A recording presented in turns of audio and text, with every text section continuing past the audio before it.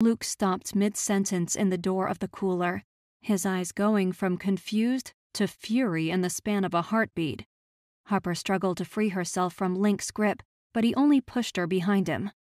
"Garrison," Link said, his tone cooler than the chilled air. "Well, you don't waste any time, do you?"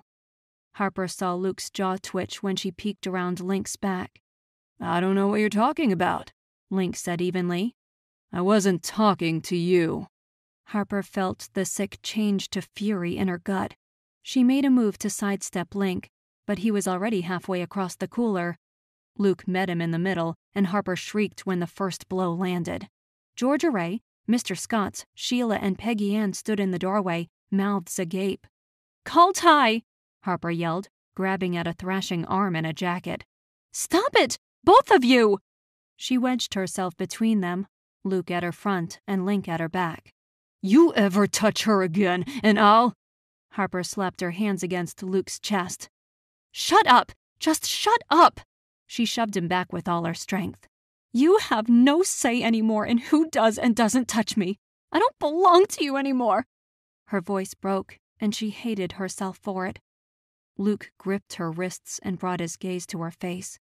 Tears threatened to spill onto her cheeks, and time stopped. His lip was cut, his eyes wild. He hadn't shaved in days. She could see the hurt, the anger. But he wasn't hers to love or heal. He was the man who discarded her. She wrenched her hands free. "Harp!" It was hurt now in his tone. "No," she whispered, staring at his chest. He made a move toward her and she stepped back, holding up her hands.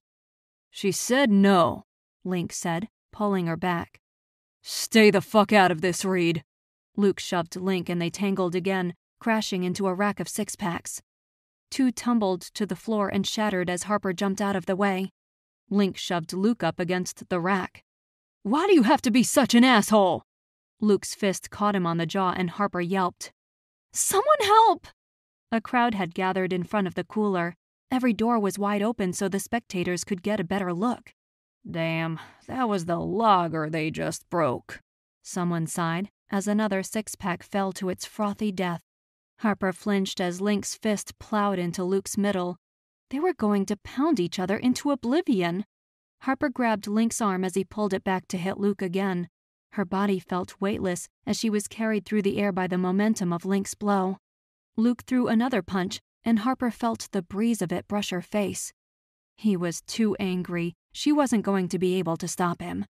An arm nipped her around the waist, dragging her out of the fray. Ty, in uniform, deposited her in the doorway of the cooler. "Ty, make them stop!"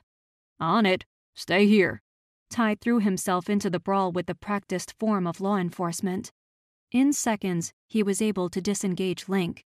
It took a little longer with Luke, who took an angry swing at his brother-in-law. Ty shrugged it off and punched Luke square in the jaw, knocking him back a step. "Don't make me tase the shit out of you. I'll do it and probably enjoy it,